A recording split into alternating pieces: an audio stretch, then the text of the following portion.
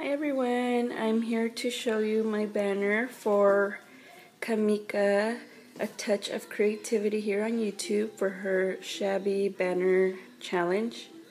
I did a shabby vintage because I tried to do shabby but it just does not come out. Anyway, so here's my banner. I used Lady's Diary paper collection. And then I did banners on the banner. It had to be like 7 by 8, something like that. And it's a big banner. And I put stickles on her necklace. I love how that looks. Yeso stickles, wall orchid crafts, flowers, more banners. I overly gessoed her dress. Ugh.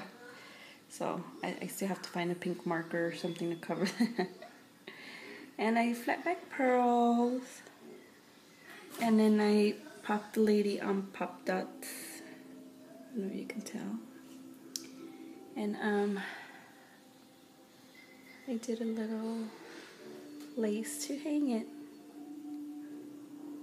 So this is my entry for her challenge. I will be mailing it on Monday.